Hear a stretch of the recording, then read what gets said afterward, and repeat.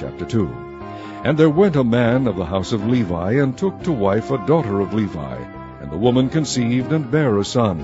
And when she saw him that he was a goodly child, she hid him 3 months. And when she could not longer hide him, she took for him an ark of bulrushes, and daubed it with slime, and with pitch, and put the child therein. And she laid it in the flags by the river's brink.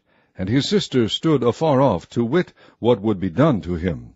And the daughter of Pharaoh came down to wash herself at the river, and her maidens walked along by the river's side. And when she saw the ark among the flags, she sent her maid to fetch it.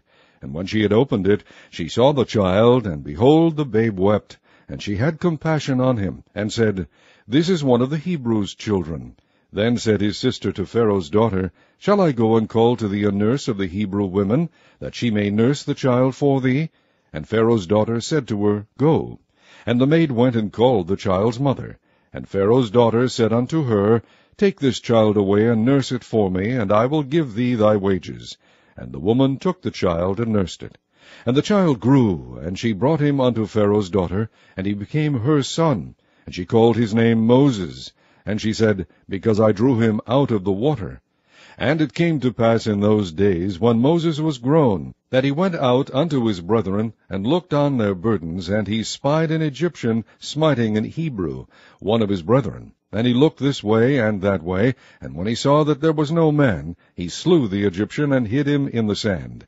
And when he went out the second day, behold, 2 men of the Hebrews strove together. And he said to him that did the wrong, Wherefore smitest thou thy fellow? And he said, Who made thee a prince and a judge over us? Intendest thou to kill me, as thou killest the Egyptian? And Moses feared, and said, Surely this thing is known. Now when Pharaoh heard this thing, he sought to slay Moses. But Moses fled from the face of Pharaoh, and dwelt in the land of Midian. And he sat down by a well. Now the priest of Midian had 7 daughters, and they came and drew water, and filled the troughs to water their father's flock. And the shepherds came and drove them away, but Moses stood up and helped them, and watered their flock. And when they came to Reuel their father, he said, How is it that ye are come so soon today?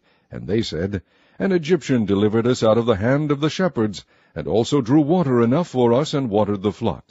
And he said unto his daughters, And where is he? Why is it that ye have left the man? Call him, that he may eat bread. And Moses was content to dwell with the man.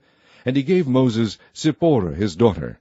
And she bare him a son, and he called his name Gershom, for he said, I have been a stranger in a strange land. And it came to pass in process of time that the king of Egypt died, and the children of Israel sighted by reason of the bondage, and they cried, and their cry came up unto God by reason of the bondage. And God heard their groaning, and God remembered his covenant with Abraham, with Isaac, and with Jacob. And God looked upon the children of Israel, and God had respect unto them.